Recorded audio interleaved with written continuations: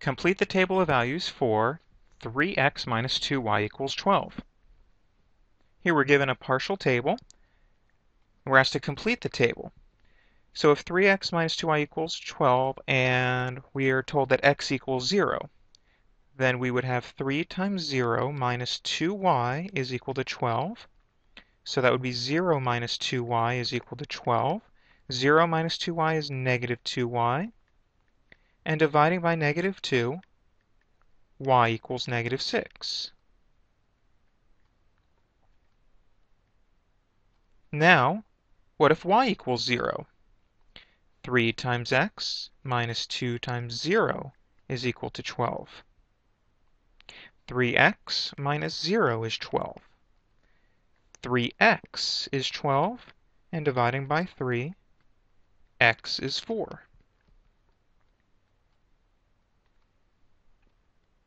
And what if x is 6? 3 times 6 minus 2y equals 12. 18 minus 2y is 12. And this is a little tougher. Let's subtract the 18 from both sides.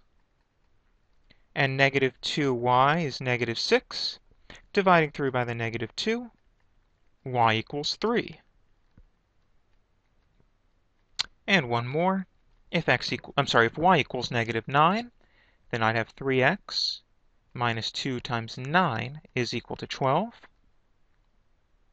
3x minus 18 is equal to 12. Adding 18 to both sides, 3x would equal 30, and dividing by 3, x would equal 10. So we've completed this table of values. Now if we think about it, those are four-ordered pairs. 0, negative 6 is a solution of the equation. 4, 0 is a solution of the equation. 6, 3 is a solution of the equation. And 10, negative 9 is a solution of the equation. And I just noticed something. I made an error. I was asked to use negative 9, and I used positive 9. So let's go back and fix that.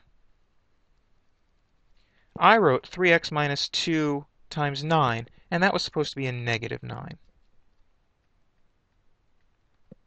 So that's 3x, and instead of minus 18, that should be a plus 18. Subtracting 18,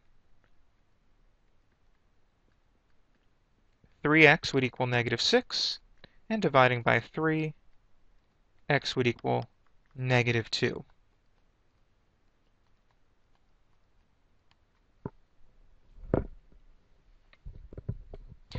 All right, so next we're going to need to graph that same equation.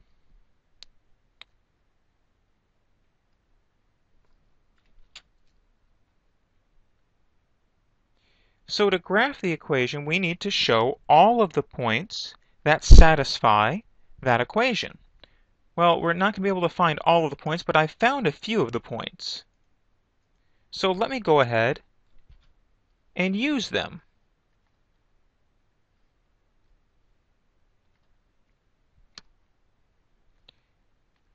Assuming a scale of 1 on the x-axis and on the y-axis, 0, negative 6 here, 4, 0, excuse me, 6, 3, and negative 2, negative 9.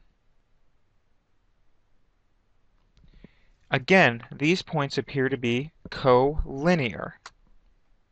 So drawing the line that passes through those points,